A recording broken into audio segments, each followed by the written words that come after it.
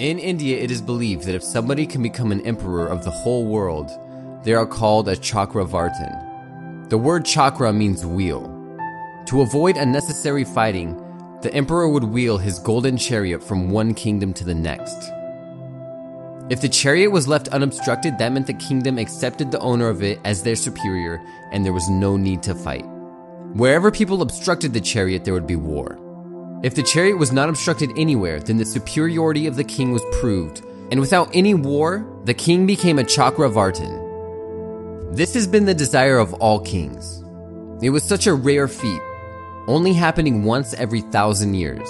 Even Alexander the Great was not a world conqueror.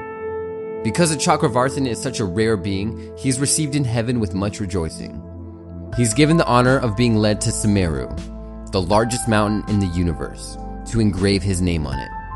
His whole family even committed suicide so they could see such a rare thing, a world conqueror engraving his name on this mountain. The gatekeeper welcomes him when he arrives. He says, "I have brought my family to watch me engrave my name on the mountain." The gatekeeper pulls him aside. "Do not bring them with you. You will regret it." The emperor didn't understand. What was the point of engraving his name if no one would see it? "If you wish, go engrave your name first, and then bring your family in to see it." The emperor agrees. He's taken to the mountain and shocked to find that on this mountain that would dwarf the Himalayas, there was no space to write his name. The entire mountain was covered in names. He could not believe his eyes. And for the first time, he realized what he was.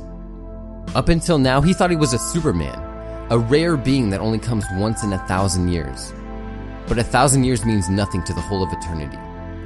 Countless numbers of world conquerors had come before him, and countless would come after him.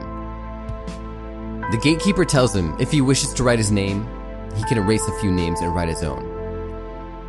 The emperor did not want to write his name. What was the point? One day someone would come and erase it. His whole life had become meaningless. This was his only hope, that Sumeru would have his name engraved on it. For this he had lived, staked his whole life, and was ready to kill the entire world to gain.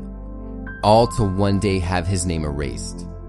"I will not write my name," he said. In this whole world, what can you gain? What can you take away with you?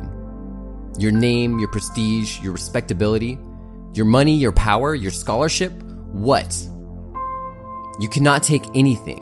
Everything will have to be dropped here. And in that moment, you will realize that everything you possessed was not yours.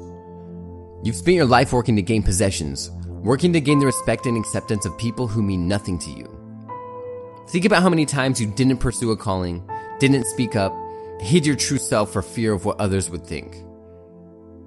So many people have lived and died on this planet, and it made no difference how they were perceived by others. Even if you were such a rare being that only came once every 1,000 years, it still made no difference. Your only concern should be to protect those qualities you can take with you when death destroys your body. Call it whatever you want. Your integrity, authenticity, innocence, these will be your soul companions. These are the only values that matter. The people that possess them are the only ones that live. To a child, they are always called to the new, to the unfamiliar. If you listen to your innermost being, it will always be drawn to the new. The being is an adventurer, and the heart is a gambler. But when a child is born, society grabs it and starts molding it into something useful. They kill the child's soul and give him a false identity, so the true self is not missed. But this false personality is only useful in the crowd that has given it to him. As soon as you are alone, the false begins to fall apart. This is why there is such a fear of being alone. Meditation is nothing but a courage to be silent and alone. As you start moving away from the false and into the real, this creates a gap, a purgatory. You are no longer the false identity, but you are not yet the real. This gap creates a sort of dark night of the soul. You are in limbo and you do not know who you are. But to be the real you, against the values of society, is true courage. It does not matter that the whole world is against you. What matters is that your experience is valid. And the moment you are truly unafraid of the crowd, you become a lion.